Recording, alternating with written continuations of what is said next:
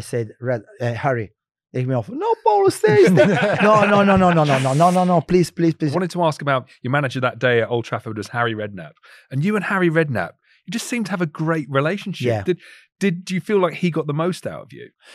I think he was one of the best for me because he wasn't a coach. He was a proper manager. So he was capable to handle 20 different brain, different culture. He was intelligent in this. Apparently, the people maybe think that he was too kind, too calm, and because he didn't want to have a friction with his player. But I have to tell you, he wasn't really quiet because 3-4 times we had a very hard confrontation in his office. But this is a part of the game between mature people, intelligent people. You can have, friction. You can go close to have a fight with each other. But at the end of the day, when you look to each other's eyes, as a man, okay, I respect you. Absolutely, you are my manager. Now I'm on the field.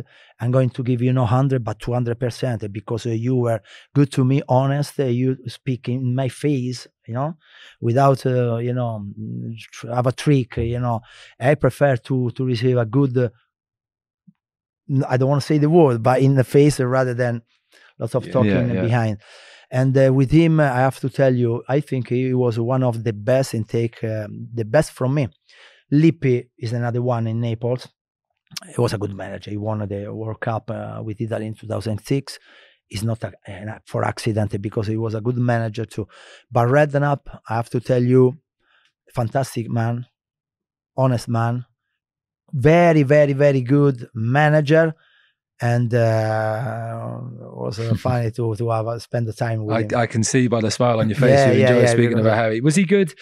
Like, if you did well for him on the pitch, was he good with you? Did he give you time off and let you enjoy your family and time in London, Harry?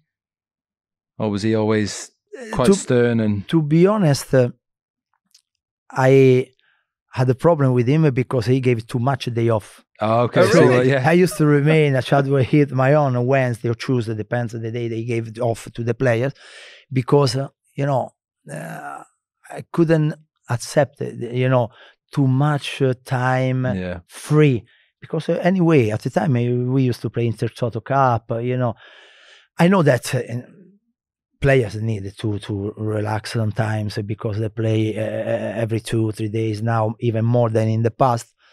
But the time I was thinking that West Ham had the talent to stay. I don't want to say top 3-4, but top 6 regular.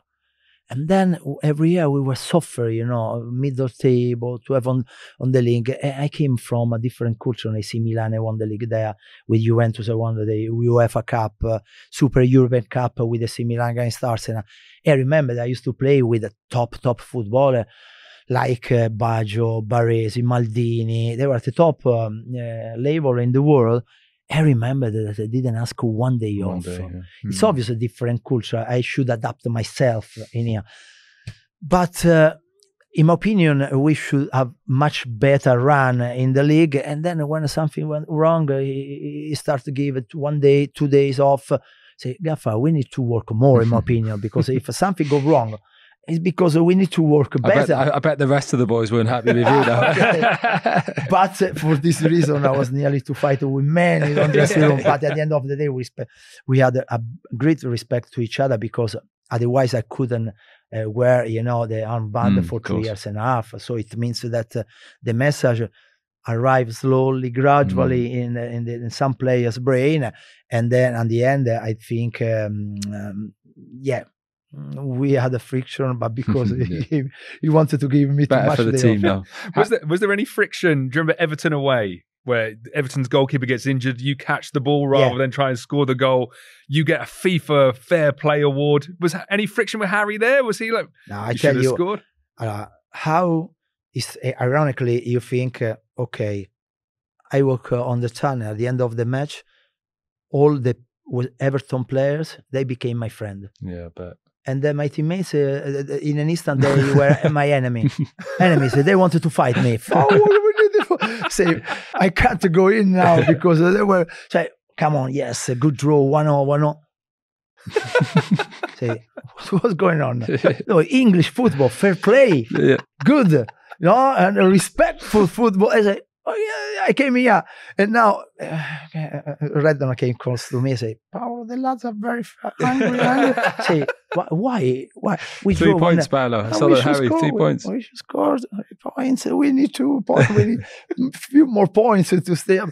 He said, okay, we win the next game, which is, there is no problem. So I went to the shower with my back in the wall like that. I was worried. But Stuart Pearce wanted to fight me. I remember. He's really angry now. Say, I'm ready to fight. I never give up. But 20 versus 1 is difficult now. But at the end, they understood, they accepted, of course. Yeah, and another famous game, West Ham 5, Bradford 4, February 2000.